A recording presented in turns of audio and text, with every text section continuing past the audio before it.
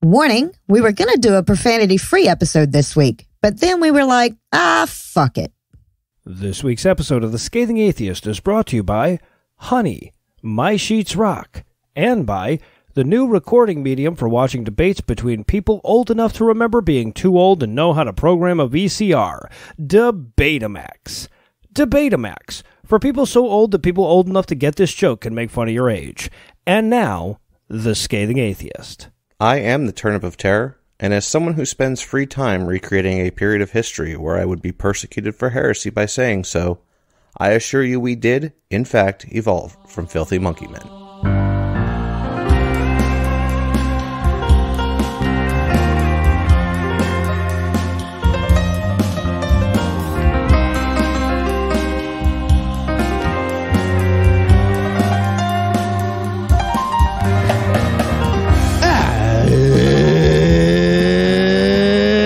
Thursday. It's October 1st. And it's International Raccoon Appreciation Day. Huh. Nice.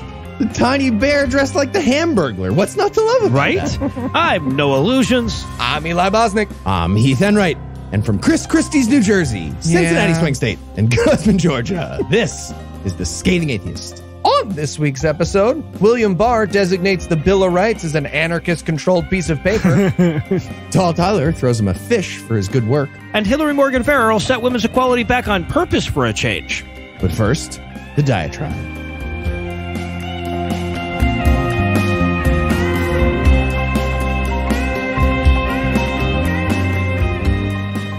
In the Bible, God spends a crazy amount of time trying to prove that he's the only God. Like I would say fully half of the Old Testament somehow revolves around God's perpetual, ineffectual attempts to prove he's superior to things that don't exist and consistently failing. And you got to admit, that's an embarrassing problem for your omnipotent guy to have. If you guys were like, you know, Noah, we like the podcast you put on, fine, but we think we're going to go with this inanimate, shiny statues podcast instead, I would take that as a cue to get into gardening or something, but not God. He just keeps plugging away at it like that guy who's sure he'll have some artistic talent if he just buys fancier pencils. Now, I'm going to be honest with you. In the past, I have presented that very same fact as proof that God either A, doesn't exist, or B, sucks ass. But the more I think about it, the less I like that argument. So at the risk of dumbing this whole thing down too much, the argument goes like this. 1, if God existed and was omnipotent, he'd be obviously better at all the God type stuff than gods that didn't exist. 2, if he was clearly better, the Hebrews wouldn't be constantly turning to figments of their imagination to do God shit without noticing that they were inferior. 3, Hebrews were constantly turning to figments of their imagination to do God shit without noticing that they were inferior. Conclusion, God doesn't exist. And as logical as all those steps seem, it actually is not a sound argument. In fact, there's a glaring error in premise number 2 that I'm embarrassed to have missed for so long. Premise 2 grossly overestimates the intelligence of human beings by ascribing them the demonstrably non-existent tendency to choose that which is effective over that which is imaginary. Hell, if premise 2 was true, I'd never have had to articulate this argument at all. Consider it with a quick substitution. 1, if science was correct, it would be clearly better at all the science type stuff than the shit that doesn't exist. 2, if science was clearly better, humans wouldn't be constantly turning to figments of their imagination to do science shit without noticing that they're inferior. 3, humans are constantly turning to figments of their imagination to do science shit without noticing they're inferior. And if that doesn't take all the wind out of it, try getting a little more specific and just plug in the word medicine for science. When we read the Old Testament for the Holy Babel segments or for Bible Peace Theater, we made jokes about the fickle allegiance of the Hebrews throughout. God would show himself to be God. He'd conjure up some rock water, moon the congregation, part a sea. Then a couple of years later, all the very same people would be going, yeah, but maybe this baby cow, though, right? Huh? But is there any better analogy for humanity's relationship with science? Science cures polio. Humans thank God. Science builds airplanes. Humans pray that they'll work. Science creates modern medicine. Humans buy a book on medicinal humming from Gwyneth Paltrow. And despite science still being the only one to actually send people to the heavens, humans still ask preachers how to get there. Of course, an analogy between God and science is bound to break down early and often, where God's strategy was generally to inflict his wayward acolytes with some kind of great calamity or whatever. Science just gets better at its job. Science keeps coming back with ever better iterations of truth. People linger in reality a little longer, and more of them decide to stay there every time. Science chips away with every new discovery, every new invention, every new explanation. God started off perfect, which means, he's as good as he's going to get. Science, though, can get better every fucking day, and it does. And it's important that we remember that. It's important that we remind ourselves that we're living in unprecedented times. And we have been for a long time. History is cyclical, sure, but we've never known as much as we know now, and we've never known as much as we will know tomorrow. Religion seems inevitable to us. Magical thinking seems inescapable, but our imaginations are constrained by history in a way that the future isn't. Sure, it's always been there, but that doesn't mean it always will be. In fact, our ability to chip away at it all but proves it isn't invincible. With enough time, a toothbrush can saw through a boulder, and we're far enough into this process to see a pretty distinct groove. Now, it's a big fucking boulder, right? But we get a slightly better tool for every stroke. So even a small groove could be the sign of an imminent collapse. I know it doesn't seem that way from where we're standing right now, but we have to remind ourselves everything is immortal until it dies. They're talking about your Jesus. We interrupt this broadcast and bring you a special news bulletin.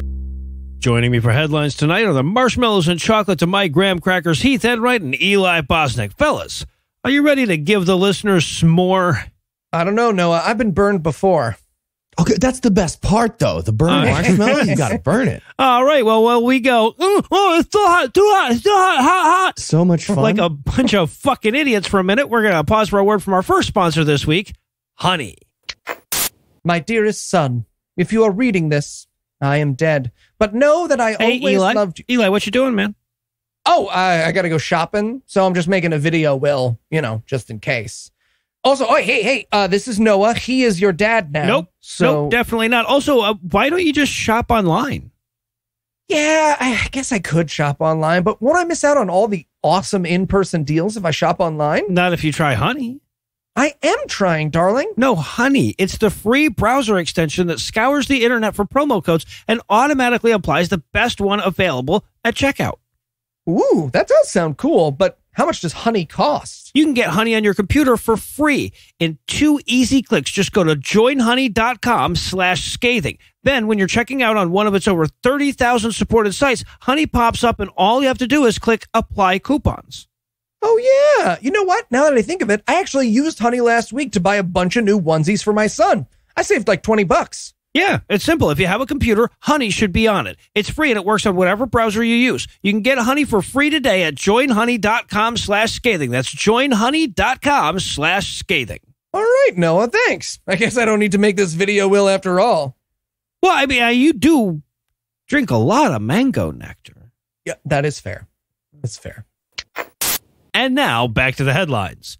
In our lead story tonight, it's not that she's a goddamn Catholic. No. All right, okay, I don't like that, though. But Joe Biden is a fucking Catholic, yeah, right? I don't like that either. I'm prepared to spend 4 years telling people that they should have voted for him, and yet that has not stopped one entire half of the American political spectrum from pretending that our concern over the Supreme Court nominee belonging to the fucking People's Front of the Republic of Gilead is anti-Catholic bias. In fact, criticisms from the left that generally took the form of repeating the words that she'd said led GOP Senator Marsha Blackburn to tweet out this fucking ridiculous assertion, quote, "In Chuck Schumer's America, only atheists can be Supreme Court justices." Really? End quote. Yeah, an assertion somewhat undercut by all of history plus now. Reality. Yeah. Reality. Yeah. God forbid those in charge of interpreting the law of this country not have an imaginary friend like Big Bird. No, though, wouldn't right? want that. I'm sorry. I thought this was Chuck Schumer's America. Are we not in Chuck Schumer's America? The fuck? I'm going to fight a Little League dad. So quick reminder, in his time in the Senate, Chuck Schumer has voted to approve 4 Supreme Court justices, none of whom were fucking atheists. 3 were Jewish. The other one was the same goddamn religion as Amy Coney Barrett. And that number would have been one theist higher, by the way, if Mitch McConnell hadn't taken time off of being characterized by a bony or cartilaginous shell long enough to block Merrick Garland's nomination. He has voted for precisely 0 openly atheist Supreme Court nominees, which puts him in a 12,348-way tie for first place among historical senators. Would have been impossible to do that, literally. And listen, we're happy to nominate a theist. Barack Obama is Muslim. There you go. You fix it? You cool with that? All right, but since any criticism of anything religious must always be treated as anti-Christian persecution, even after Blackburn was pilloried for this tweet, she went on to make the same goddamn claim on Fox and Friends, saying, quote, "We know the left is not going to be happy with someone of faith. They think you need to be an atheist or a secularist to serve on the federal bench," end quote. I think Fox and Friends must just have a sign in their green room that's like, say whatever the fuck you want. It's open season here. Yeah, and then we'll say yes and then you say whatever the fuck you want again. We'll do that for a while, and then after that, well, that's our show. Yeah, that's the show will begin after, And Dr. Phil will come on and tell you about science. Yeah, so to be clear, the problem with Amy Coney Barrett isn't that she's a theist. Yeah, you know, in a perfect world, you'd have to be able to correctly answer, does an invisible ghost king watch you pee to get a spot on the Supreme Court, right? But that's somehow unrealistic in our world, and we've accepted that. And when I say we, I'm talking, of course, about the minority of people on the left that get that question right. Like, of fucking course the Supreme Court nominee will be religious, but that doesn't mean she has to be a weird-ass zealot who belongs to a misogynistic subcult, sign a statement affirming that life begins at conception, and openly talks about how the purpose of a legal career is, quote, building a kingdom of God, end quote. Also, side note, fuck the fact-checker sites that say that needs more context. There is no context where that's not terrifying, and the context is she's a crazy goddamn fundamentalist about to be confirmed to the Supreme fucking Court. Yeah, she's not talking about Ninjago's brand new Kingdom of God set. Yeah. There's not a good way. There's no context. Okay, but if she was, that sounds crazy. Awesome. That sounds pretty. That's on Lego in that situation. And in coming from the far Leffler news, with the world on fire and a plague sweeping across our nation, in preparation for a third, second, maybe fourth, another Ibid wave of illness and death, Noah's senator, Kelly Loeffler, has formed an evil supergroup of politicians to take on the issues facing our nation. By which I mean letting trans kids play sports. The important issues. Great. Yeah. You'd figure she was busy with, you know, useful senator stuff, like resolving that elections are real or resolving that the Pledge of Allegiance is extra pledgy. What was that they did? I don't know. Where did she find the time, though, to do other stuff besides resolving important things? You know, I bet she's using all that time she saved ignoring the coronavirus relief bill. That left her with a little free time on the docket. That'll do That's it. a lot of time. Yeah, so in addition to Loeffler, who, by the way, looks like someone turned a racist little girl's pony into a human, aforementioned Marsha Blackburn, Tom Cotton, James Lankford, and Mike Lee introduced the, quote, Protection of Women and Girls in Sports Act of 2020 this week. What's that title? Your face. Yep. Which would take away federal funding from any sports group that would, quote, permit a person whose sex is male to participate in an athletic program or activity that is designated for women or girls. Oh, Kelly Loeffler, bad news. I just passed the Protection of Humans in Sports Act, and that doesn't permit a senator whose species is equine to participate in making laws that are designed for people. You can make horse laws. You can still make horse laws. Yeah. Also, fuck your face. Yeah, that too. As long as we could. And one might think it's, you know, actually been a kind of tough year for Loeffler. It was revealed that she sold almost $20 million worth of stock before the COVID crash. She co-owns a WNBA team where everyone fucking hates her. They hate her so much. They hate her so much. But don't worry, she does have one big fan, and that would be Christian hate group leader Tony Perkins, who said of the proposed law, quote, I applaud Senator Loeffler for introducing the Protection of Women and Girls in Sports Act. Allowing boys to play on girls' sports teams is unfair, and it poses increased physical risk to girls, particularly at the high school and college levels. Senator Loeffler's bill will help ensure that girls are afforded the opportunity to play on a level playing field. End quote. Yeah, Loeffler is just the latest Republican politician to rally her base by saying, okay, I might be a criminal, but at least I'm a bigot. Right? You bigot. Yeah. Right. But actually, if you read between the lines of Tony's statement there, I think Tony Perkins is pretty obviously challenging any female athletes out there to a fight. That's right? what I heard. I heard that. It wasn't even between the lines. It was in right. It was yeah. loud. If a female athlete tries to beat up Tony Perkins, he would win so bad it wouldn't even be fair. So I'm just saying, if any of our listeners out there want to take Tony up on his challenge, we will arrange a Thunderdome, or as they're now called, a presidential debate. And in I Am the Walrus news, Attorney General and shaved walrus William Barr spoke at the National Catholic Prayer Breakfast last week and accidentally gave a speech about exactly why we should be terrified that top-level government officials are attending events called National Prayer Breakfasts. And his main point was that so-called militant secularists are trying to drive religion out of public policy. And, yup. Yeah. But nailed it. Despite being a highly educated lawyer, he didn't seem to realize that he was arguing against the founding fathers he loves so dearly and all these other topics, also known as the militant secularists who wrote the first fucking amendment. Yeah. Perhaps you've heard of Antifa leader Thomas Jefferson. I mean, they literally build statues to this guy. I'm the Attorney General. Have I mentioned I'm the Attorney? Not for long. General. So here's the exact words from Barr. Quote, in American public discourse, perhaps no concept is more misunderstood than the notion of separation of church and state. So far, so good. Militant secularists have long seized on that slogan as a facile justification for attempting to drive religion from the public square. Separation of church and state does not mean, and never did mean, separation of religion and civics. What? Except it literally did. To which he added, "Ow, who threw a thesaurus at my head? This lunch is an anarchist-controlled zone."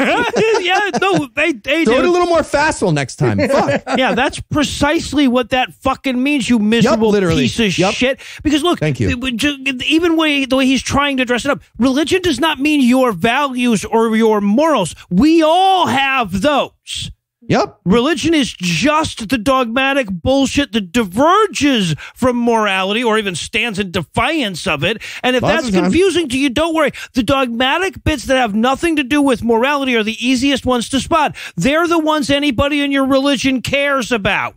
Yeah. Yeah. Mm-hmm. And just one other detail.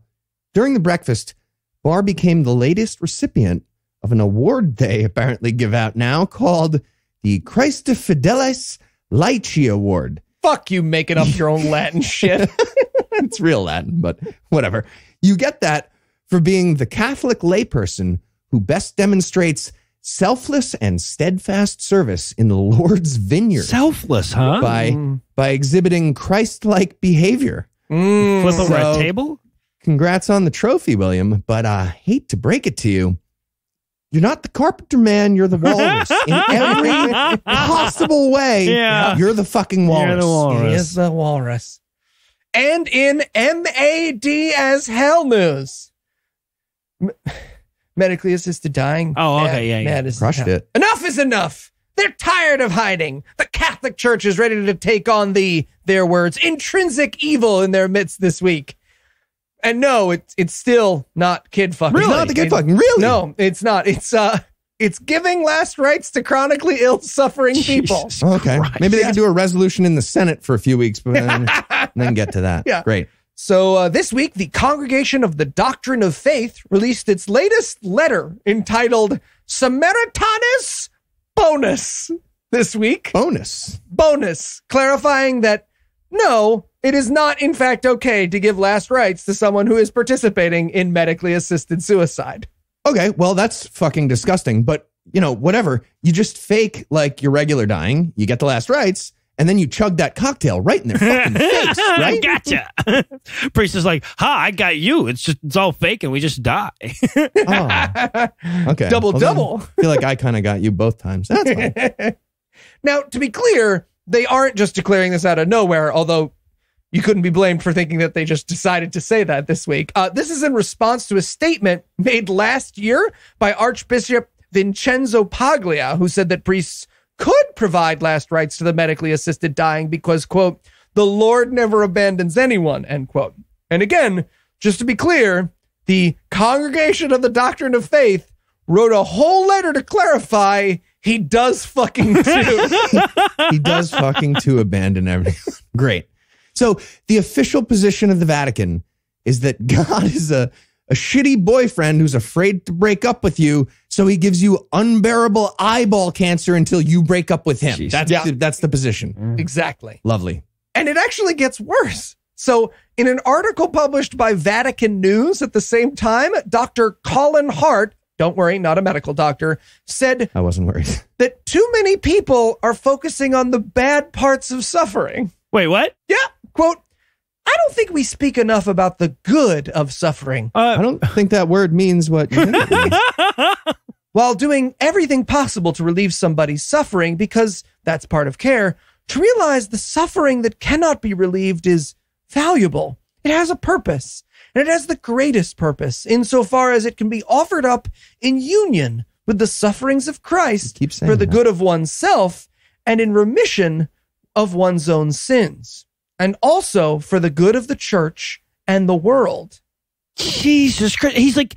He's Tom Sawyering the fence, but with pancreatic cancer. He is. Yeah. Ah. And look, again, I don't have a fancy theological degree like Dr. Hart does, but I do know an invitation to get kicked in the balls when I hear one. So yeah, if you do get a chance to kick Dr. Colin Hart in the balls, remind him that it's for the good of the church and the world. And the world. Yeah. Yeah. And while I explained to Andrew that Eli only said if you kick that guy in the nuts, which technically isn't an endorsement, we're going to pause for a word from our second sponsor this week, My Sheets Rock. Next. Hi, can I get a tall cold brew? And let me see. Also 19 shots of espresso, please. Wow, sir, that's a lot of espresso. Yeah, well, I'm trying not to sleep at all. You know how it is. Got to have plenty of espresso. What? No, who doesn't love sleep? Me. I'm a warm sleeper. I tend to wake up all hot and sweaty, so I've been doing this thing where I don't... You're just not going to sleep ever again? Yep. Yeah, exactly. That's the plan. Why don't you just try My Sheets Rock? Oh, look, you seem really nice. I'm not saying you're not nice, but we just met just now. No, silly. My Sheets Rock is the name of the brand. Oh. My Sheets Rock has created the regulator sheets, which are designed specifically to keep hot sleepers cool and cold sleepers comfortable. They regulate temperature, wick moisture, stay breathable, and are so soft you'll sleep comfortably every night. That's because these sheets are made from best-in-class bamboo rayon, the holy grail of sheeting. The holy grail of sheeting? Holy grail of sheeting. This miracle material transfers body heat 2 times more effectively than regular sheets and reduces humidity by 50%. So you can experience your best night's sleep yet. It's true. Oh, Noah, well, what are you doing in the coffee shop? Oh, I live in Georgia, so I just wanted to be in a universe where I could go to a coffee shop. Yeah, okay, that's fair. Plus, I wanted to tell you about My Sheets Rock. They sent us a set to try, and their sheets are so soft and smooth, it's like sleeping on an infinite slip and slide made of heartfelt compliments. Ooh, that does sound good. But you're just a coffee shop employee, and I've been burned before. What if I don't believe you? Don't believe me? Their 5-star customer reviews speak for themselves. Plus, they offer a 90-day risk-free trial and free shipping and returns. Check out My Sheets Rock at mysheetsrock.com/scathing and enter our code scathing for 10% off and free shipping. That's mysheetsrock.com/scathing, code scathing. Thanks. When were you betrayed by a coffee shop employee? Oh, no. I mean, literally burned. I tried to drink an espresso on its way out of the machine, right there. Oh, yeah, no, that'll do it. Yeah. Really hurt. Well, yeah. And in Soyo Boy news, right-wing conspiracy theorists and mascot for every woman who's ever screamed a racial slur at a bouncer during her bachelorette party, Deanna Lorraine, I'm Italian. What are you talking about? Has another reason for her fans to vote for Donald Trump this week. So everybody, before I tell you, get a picture of Trump in your mind. Nope. And it should be full body. That's important. Even noper. Okay, go ahead and Google image Trump if you need to. Nope. All right, have you done this? Lorraine wants you to vote for Donald Trump because he is an alpha male. Okay. Well, obviously she doesn't mean alpha in the profit on investment sense. Alpha as an edge and investment strategy. She must mean alpha as in calling for a drug test right before a fight, like a confident winner does. Yeah, right before a fight. exactly. Probably that kind of alpha. Here's the tragic quote, which is such a deep insight into Miss Lorraine's life. Quote, let's be honest. Who would you rather choose as a boyfriend or husband? Is it a man who's protective, tall, strong, an alpha male? Someone who's going to make sure that he protects you, your family, your country, who's tough and strong? A little bit of an a-hole sometimes, just a little bit. Or would you choose a boyfriend or a husband who's soft, who's a beta male, who's a soy boy, who is weak, someone who doesn't stand up for his convictions, someone who just lets everyone else steamroll him and changes his mind and flip-flops every other minute, who isn't strong? Pretty sure that most women would choose a husband or a boyfriend who is that alpha male, and that's what Trump is. Oh, you know what? She must be talking about alfalfa because of the hair. Oh, Words okay. are tricky. All right. Words are tricky, Deanna. Yeah, I mean, look, I've seen Melania and I've seen Jill, and one of them looks like she wants to be there, right? Holy fuck.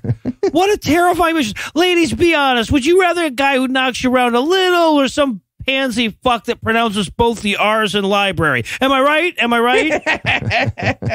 Yeah, exactly. So, depressing insight into Deanna Lorraine's love life aside, I just want to say, as the soyest of boys, I want to take a moment to point out that I am delightful. Okay, Deanna Lorraine? I do the dishes without being asked. I am cuddleable from every possible angle. Alpha cuddleable. Yeah. Alpha. Powerful cuddle. Yeah, and if Deanna Lorraine was capable of, or had ever been the recipient of love, she would know that. But she isn't and hasn't. So she's just going to keep telling the InfoWars viewers that she ran into a really protective door. Oh, God. And that honestly is punishment that not even I would wish on her. Yeah.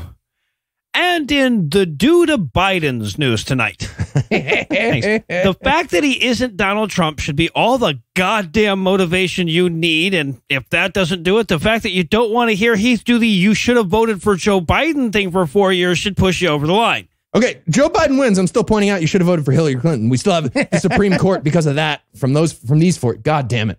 Go ahead. All right, but just in case not wanting to live in a theocratic idiocracy wasn't enough for you, Secular Democrats of America launched Humanists for Biden this week, an initiative specifically designed to reach out to non-religious Americans and ensure that we're represented among the Biden coalition. Okay, you had me at not theocratic idiocracy, but good stuff. Like, yeah, I should have. That's not all I want, but you had me. So Humanists for Biden will join Catholics for Biden, Hindu Americans for Biden, Muslims for Biden, Believers for Biden, and Latter-day Saints for Biden in reminding Americans that the other guy is a villain out of a goddamn 80s movie.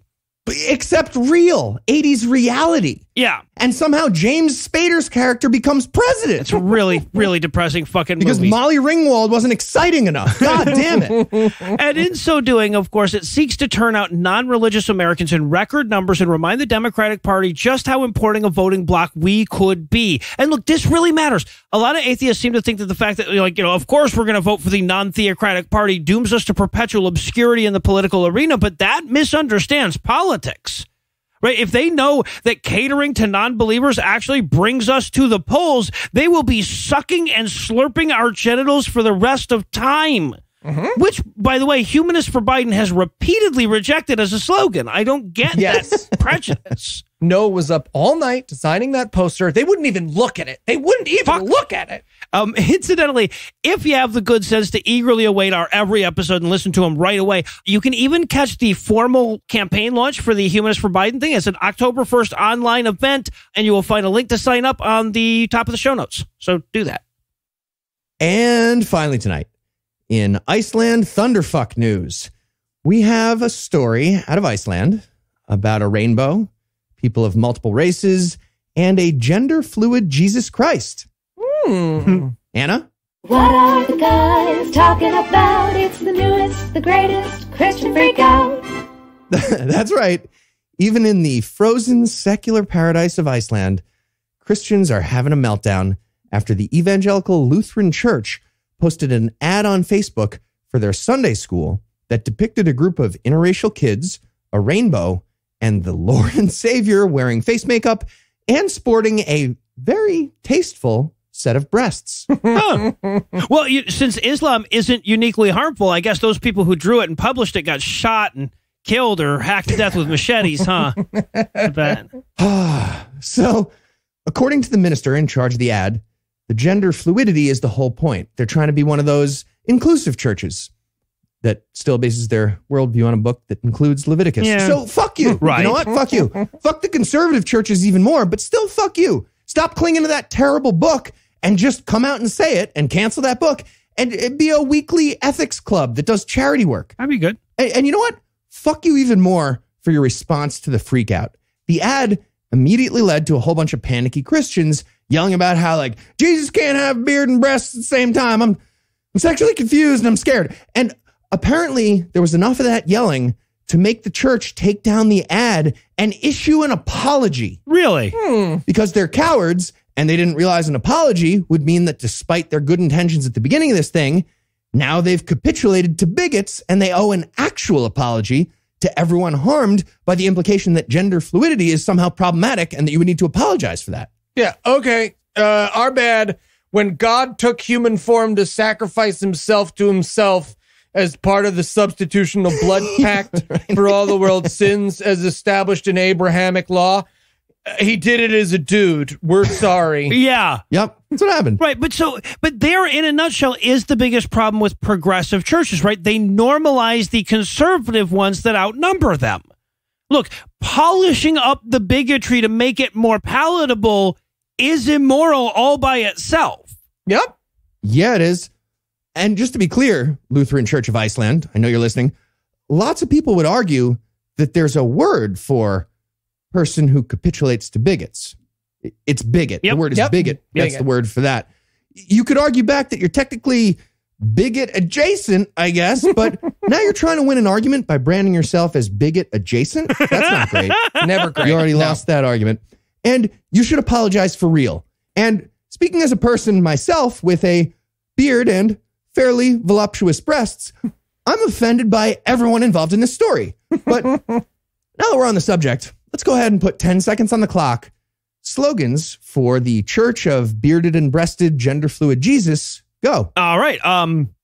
The Church of Gender Fluid Jesus, because one kind of transubstantiation isn't silly. Ooh, the Church of Gender Fluid Jesus. New Paul's Drag Race. The Church of Gender Fluid Jesus. The best combination of a beard and breasts since Karen Pence. And on that note, we may or may not have a new corporate logo to hammer out, so we're going to close the headlines there. Heath, Eli, thanks as always. Jumanji. And when we come back, Hillary Morgan Fehrer will tell us about the fine line between women's rights and women's wrongs.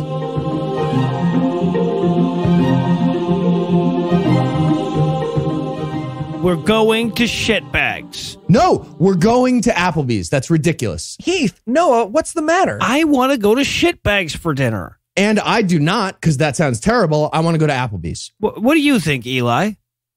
I don't really like either.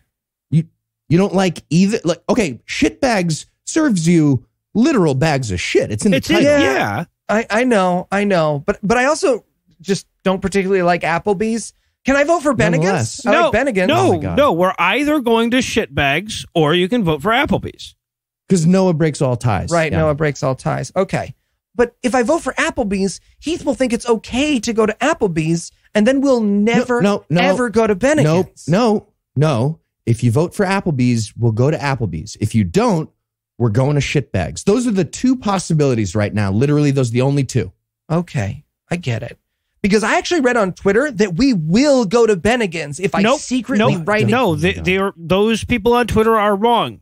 We're telling you what's going to happen. It's one of those two things, and you get to vote for your choice between the thing you like less and eating a literal bag of shit.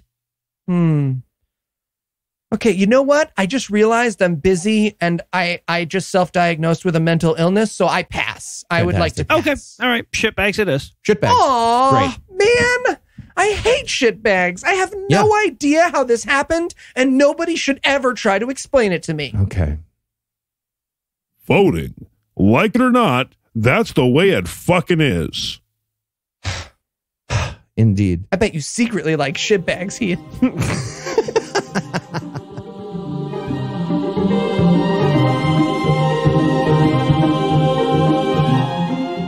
Several months ago, we got through the portion of Mama Bear apologetics that related to Mama Bears and apologetics. We have long since moved on to the portion where the conversation is over and she just won't hang up the goddamn phone, and we're starting to consider being rude about it. All right. So, oh, man. Anyway. I gotta do a dusting. What? And, of course, the latest one other thing that pissed her off brings us to this week's chapter on feminism. And to discuss that one, we're excited to welcome in my lovely wife, Lucinda. Lucinda, welcome back. Damn it. I thought I was going to make it a whole year without having to read one of these fucking books, you guys. Yeah, sorry about that. And you got to do it on your birthday, too. I know. So tell us, Eli, aside from your attempt to be the only married person on the podcast, why is Lucinda here? Well, Noah, as you teased, that would be because this chapter is called The Future is Female. That's right. This week, we're taking on feminism. About time. And by we, I mean 3 of this book's contributors. Three? Yep. It took them 3 authors to write this chapter. Wow. I mean, more efficient than Shakespeare, but still, like 3. All right. It's like they were trying to prove women weren't up to the job. Yeah. Yeah. Yes, it is. And we're going to start with the Women's March of 2017. Yes, according to our cabal of authors, the largest organized protest in American history up to that point was actually a big loss for women. Not a lot of people know that. They say, quote, might we suggest that millions of women wearing symbols of their privates on their head and gleefully screaming, I'm a nasty woman, was a massive failure for the cause of female empowerment and an especially devastating loss in the dignity department. End quote. Those hats really gave away the secret about vagina color. And as we all know, that's where women keep their dignity. So that's a big loss. Also, just curious, was the book asking permission to write a sentence in itself? It said, might we suggest? Just start your sentence. Just say your thing. It was probably asking its husband. Oh, yep. That makes sense. That makes sense. Yeah. But don't get these authors wrong. They like some feminism. For instance, they like the feminism of the Bible. Quote, as Christians, we are thankful for a God who gave woman-honoring mandates that broke with the traditions of culture, end quote. Well, yeah, if you think about it, sex slave is better than murdered. Yeah. Arguably. Yeah, see, what they don't like is modern feminism, about which one of the authors says, quote, their talk of resisting the patriarchy seems strange to someone like me, who has brothers and knows firsthand the struggles that men endure, often at the hands of women. What? End quote. Okay. That's an interesting new angle.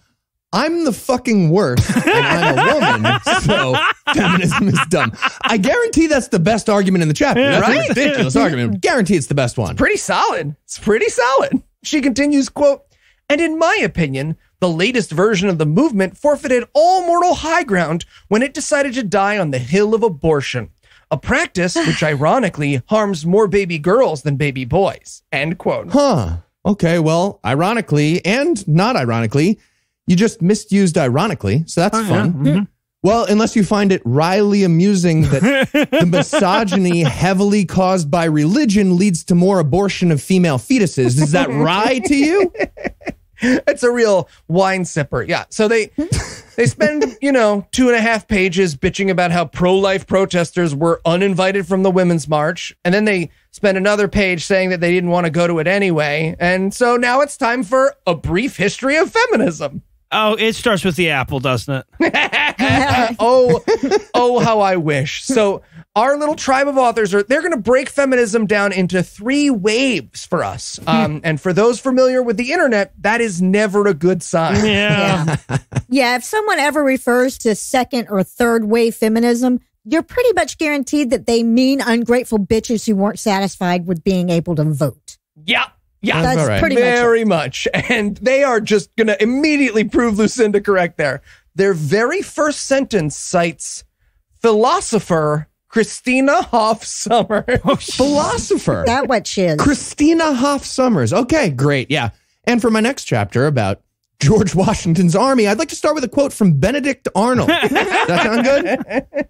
Yeah, for those unfamiliar, Sommers is the author of the anti-feminist book, Who Stole Feminism?, in which she asks hard-hitting questions like, is fucking someone while they're too drunk to consent really rape? And she makes arguments like you weren't allowed to hit your wife that hard, quit whining. She does. She really That's does. her. Fucking idiot. But yeah, according to our three authors, and I guess also Rape Apology Barbie Summers as well, the original feminists didn't want equality. God forbid. Yeah, literally. Quote, these feminists affirmed the unique role of women in society, especially as caregivers and nurturers. They fought for equal worth, dignity, and rights as fellow members of the human race without forfeiting their communal identity as women. End quote. I love how this fails to be an argument for separate but equal only because she's stopping short of equality. Yeah. Separate. It's an argument for separate. It's an argument for separate. And I should be clear that the first wave of feminism is where the three authors of this chapter think good feminism ended. Oh. Yeah, that's that. They were like voting, and that's it. So Wow. now we're going to talk about the second wave of feminism. Anger? Bargaining? Oh, so close, Heath. Hippies. HPV. Yeah. Got it. Yep. Quote, second wave feminists consistently downplayed the unique role of women in society and instead focused on the message of self-determination and autonomy. In other words, I am my own boss and I do what I want, including with my body, end quote. Yeah. And again, to be clear, the authors of this chapter think that is a bad thing. That's bad. That's bad. This is phase 2 is now bad. Okay, yeah. Evil phase 2, consent. That is ambitious to start your section.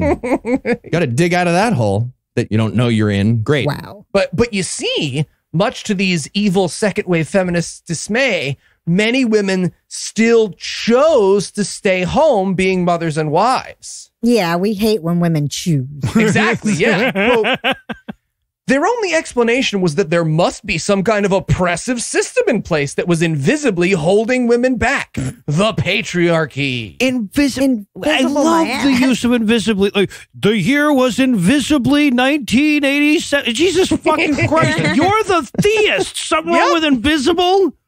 We're playing with invisible now? And you're probably wondering, okay, who are these radical feminists they're talking about? Why, none other than Antifa extremist herself, Betty Friedan, Really? who wrote The Feminine Mystique. Quote, granted, she made several legitimate critiques of the 1950s housewife stereotype, but as in most corrective movements, she swung the pendulum too far in the opposite direction. Too much equality. Yeah, Really? I want to know her other examples of those movements. Comparing the lives of the average American housewife to being a comfortable concentration camp, Oh my God. as if decorating a Pinterest board with fun meal ideas is at all comparable to the Holocaust. And Yeah. real quote. That's what she was Great. bitching Good about. critique. Yeah. Good critique. Betty Friedan's 1963 book completely misunderstood Pinterest. So, yeah, solid. But just to be clear, the feminist mystique is based on noticing that pretty much all the graduates of Smith College, one of the top colleges in the country, all those graduates were housewives with no income of their own. It was an all-women's school. Friedan went Godwin for one sentence. Yes, that was a ridiculous sentence. But that sentence is the entire discussion from Hillary Morgan here. Yes. Al. Yeah. And now it's time for third wave feminism, or as she titles it, This Means War. Oh, shit. And what's great about this section about third wave feminism is that they used up all their feminism has gone too far stuff on the 1960s. So their criticism of feminist third wave is just, it's the second wave, but louder. and communist, which again is very bad. Oh. It's bad. And communist. Okay, so just to review, the history of feminism, according to this book, is voting, which was good, and then consent, which was bad, and then Marxist consent. Also bad. Even worse. It gets so bad that they conclude this section on the third wave of feminism with, I shit you not, a link to Christina Hoff Summers' YouTube channel. Oh, yeah. Links Gross. to YouTube channels for when your readers aren't really readers. I think you'll find this TikTok answers any questions you might have about the history of feminism. Right. So now it's time to remind Heath that you don't need a license to drive an anagram. So we're going to roar like a mother. Starting with R, recognize the message. So get ready, because we're going to deal with the evil messages of feminism, starting with girl power. Jesus, what's next? Is she going to go after the myth that you're deserving of love? Spoilers. Spoilers. And their argument against girl power is that it's reverse sexism. Of course it is. Quote, you never see the term boy power on anything. Oh, God damn it. No, that's true. We just call it power. So. Exactly. Fuck that. That's called toxic masculinity, and they make pills for that these days. Really? What? What? Estrogen? What is she talking about? Okay, she explains that in the footnote. What she means by pills for that is that boys are diagnosed with ADD more often. Oh, is that the one she meant? How is that relevant? Yeah, the underdiagnosing of female psychological problems sure is a problem for men. Yep. Yeah, it's really Yeah. hard for us. Bums us right out. We have it rough, Lucinda. Rough. So hard. I'm glad you're So here to hard. sympathize. All right, evil feminist message number 2, stop the war on women. To which, again, their counter argument is, well, there's technically only a war on women if you count reproductive rights, and we don't. So there. Oh, we just don't. Cool. Ah. Hey guys, listen, don't complain. We're about to get another woman on the Supreme Court. So, well, she's waging a war against female reproductive rights. But that doesn't count. I said that doesn't count. That doesn't count. Otherwise, besides that, she's a feminist. With a literal handmaid. Okay, message 3. What's message 3? Let's keep typing. All right, yeah. So message number 3, men are superfluous. True story. Yeah. I mean, you ever watch lesbian porn? They look so happy. So happy. Yeah, they're having a blast. And I want to point out, they get specific here. Their problem isn't with the idea that the world doesn't need men. It's that women don't need men, right? They're making the affirmative claim that women need men. All women. So much. All right, so now it's time to offer discernment. And they're going to start out by admitting that, yeah, I guess it's not great to be a woman. You think? Well, with the child brides and the murder and the rape and stuff. And yes, they are grateful for feminism because that's why they can write this book and vote and shit. But, and this is seriously their but, patriarchy, according to the dictionary, is when you are owned by your father, and that's not a bad thing. What? Isn't it? Quote, the patriarchal structure was intended to be protective, not oppressive. Oh, okay. It's a safety issue. Like, women used to be safer for all of history Must have until been. right now. Must have been, or that would be a nonsense Good point. Yeah. statement. Plus, the other option was worrying our pretty little heads off. And, that doesn't sound pleasant at all. Fuck that. Yeah, so now it's time for the lies of contemporary feminism. Lie number 1. Our seemingly democratic society is really about men controlling women. Let me guess. Their counter argument is, nah. Yep, just nuh-uh. But also, they point out that one time, a bunch of men told them what feminism was on Twitter. Men! How crazy is that? So, next lie. The right to complete autonomy trumps even the right to life. So, pretty self-explanatory. Yeah, right. No, clearly she's saying that if my kidneys fail, I am morally justified harvesting one of hers as long as it doesn't kill her. Check. Yeah, exactly. Check. Moral equivalent. The lie after that, feminism freed women. And while they admit that this is partially true, again, voting, writing the book, but counterpoint, women are whores now. What? Yep, quote, as sexual promiscuity became the norm, many men stopped feeling pressured to commit and instead lived lives of extended adolescence, playing video games and getting all the guilt-free, consequence-free sex they could ever want. How is this better for women? End quote. Also the guilt-free sex and the video games? I don't get the question. That sounds great for everybody. Yeah, what? I'm supposed to beat all the boss fights on Luigi's Mansion myself? Fuck you, lady. Got shit to do. Sons of bitches.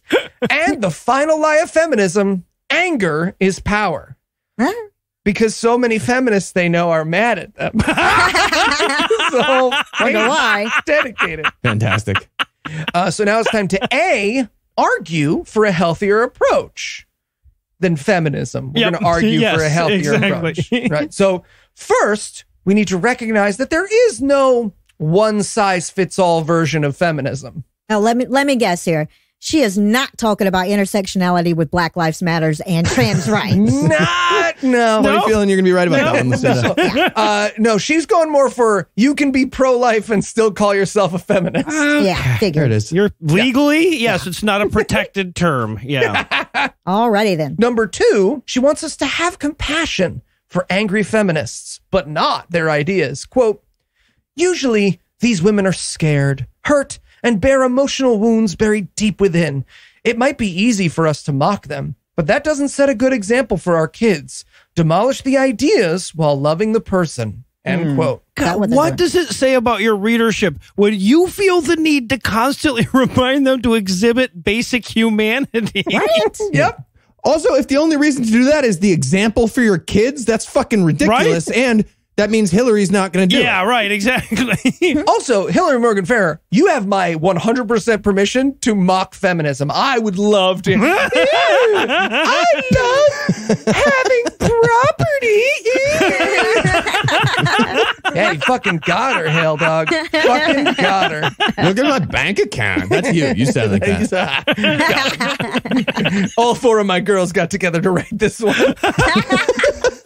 So now we're going to reinforce through discussion, discipleship, and prayer. And we're starting with discussing God-given gender differences. Quote, if you have boys, talk to them about how one day they will be bigger and stronger than you. How will they use their strength to protect rather than control and exploit? Talk to little girls about how they might one day be surrounded by men who are bigger and stronger than they are. How might they stand up for themselves and be strong without emasculating the men around them? What? It doesn't take much. Be sure to talk to your daughters also about the most polite ways to ask not to be beaten up, by the way. Jesus Yeah, Christ. just in time for fucking Halloween. Right. Did she just tell her audience to talk with their daughters about a bukkake scene? Because that's what it sounded like. But a self-assured one, Heath. A self-assured one. Okay, an alpha bukkake scene. Alpha female bukkake. Yeah. Actually, that sounds... Anyway, moving on. And finally, they're going to talk about how healthy gender relationships begin at home. Quote, let them see us treating their fathers and our husbands with respect. Let them see what it looks like to submit to leadership without being doormats or losing our unique voice. End quote. Jesus. So now it's time to pause for prayer. Fucking what? Oh, yeah. Sorry, Lucinda. Great question, Lucinda. Great yeah. question. Yeah. Pause, bears. It's a whole thing. It's the fucking been worst. throughout the book. And this one, by the way, is a doozy. Their prayer for this chapter begins, I praise you, the triune God, Father, Son, and Holy Spirit for having different roles, yet being equal. See? Yeah? Yeah? It's good enough for Jesus. Fuck. And then later she adds, forgive me when my desire for autonomy and self-determination overrides submission to your plan for me. Ew. Yeah. Yeah. Forgive me for having a mind of my own. Yeah. If that was a BDSM scene, you should rightly stop it and be like, you okay? You having an okay day? You want to talk? All right. So now it's time for some discussion questions. Right. Number 1, icebreaker. What are some of the best things about being a woman and some of the most frustrating things? Okay, it's the guilt-free sex in the video games because of Marxism. Agreed. The best thing about being a woman is, I don't know, access to the secret lounges. Wait, what? You know the one. You know the ones, ladies. Most frustrating is maybe not quite this chapter of this book, but it's in the top 10 now. Yep, fair. What do you have in those lounges? Yeah. I know you've got some cool shit in there. None, yeah. I'm telling you, got to go undercover. Oh, I'd love Number to see 2, that. Main theme. Do it. Feminists have gone from addressing legitimate grievances to being grievance collectors. Ultimately, men and women are created with equal worth and dignity in the image of God. Do you think Christians should call themselves feminists? Why or why not? Okay, well, the only pages of the Bible that don't literally fail the Bechdel test are those, blank pages for rolling joints at the end. That's right. And, the book of Timothy says, this book that we're talking about by 3 women is illegal. Yeah. Yep. We shouldn't even be talking about this. Really? I don't know how we're talking about this. Well, It's unchristian. notice that she talks about equal worth and equal dignity rather than equal rights. As though as long as something's equal, we should be happy with it. Right. Look, everybody gets the same amount of syrup in the ramekin, regardless of their gender. Now quit your bitching. What? Just order 2 ramekins at the beginning. I'll bring it to you. God damn it. Number 3, self-evaluation. Let's consider another spectrum, and you guys know what's coming. On a sheet of paper, draw a line. Does she have stock in a paper mill or something? Why must we draw so goddamn many lines on so goddamn many pieces of paper? Is she mad at trees? Who has paper? Loose paper next to them. It's 2020.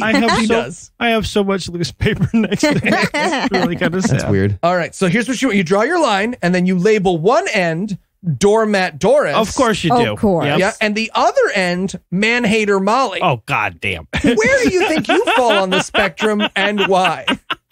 The ecstasy part. Guys, did I just mishear you, or did this book just imply that the opposite of doormat is hates men? That's what happened. Yep. Like, you have to be careful not to have too much self-worth or you'll hate men. Yeah, right. That's the, What is happening? There's so many great reasons to hate men. That's so dumb. Right. Anyway. All right, number 4, brainstorm. Compile a list of as many positive effects of feminism that you can think of. Now, do the same with negative effects. Oh, I didn't draw a line on a piece of paper. She didn't say I draw a line. Now I'm completely lost. What are we supposed to, I can't even conceive of what this question's going to be. Understand? How can we stand up for a biblical femininity without affirming the lies in modern feminism? all right. Well, I guess while we brainstorm about all the negative consequences of female equality, as suggested by this book, we're going to close that motherfucker for now. Hard, probably, but there's still more of it. So with a special thanks to Lucinda, we're going to wrap up this edition of God-Awful Books. You are not welcome. No.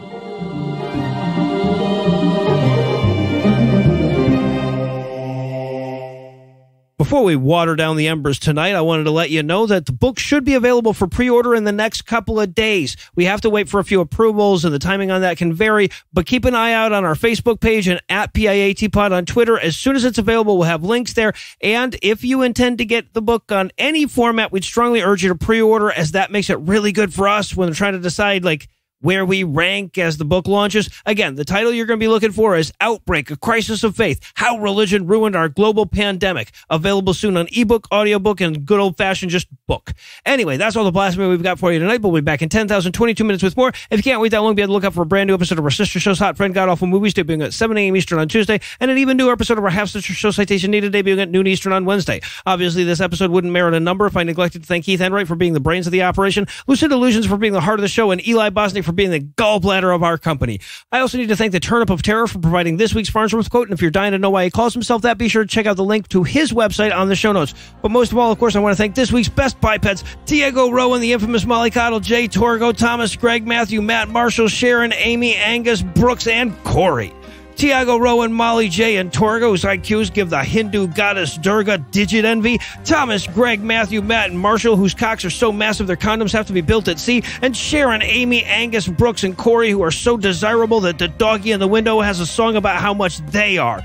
Together, these 15 phenomenally fuckable freethinkers forewent furtherance of their financial foundation this week by giving us money.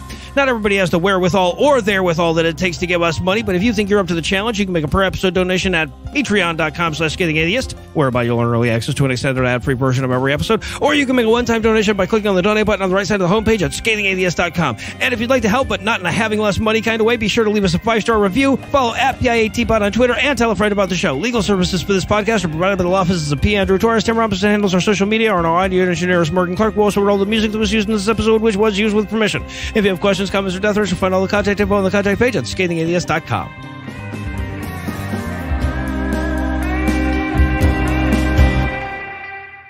There you go. I am sure the problem's me, just to be clear. I do not think sure that wires don't work for me. Yeah.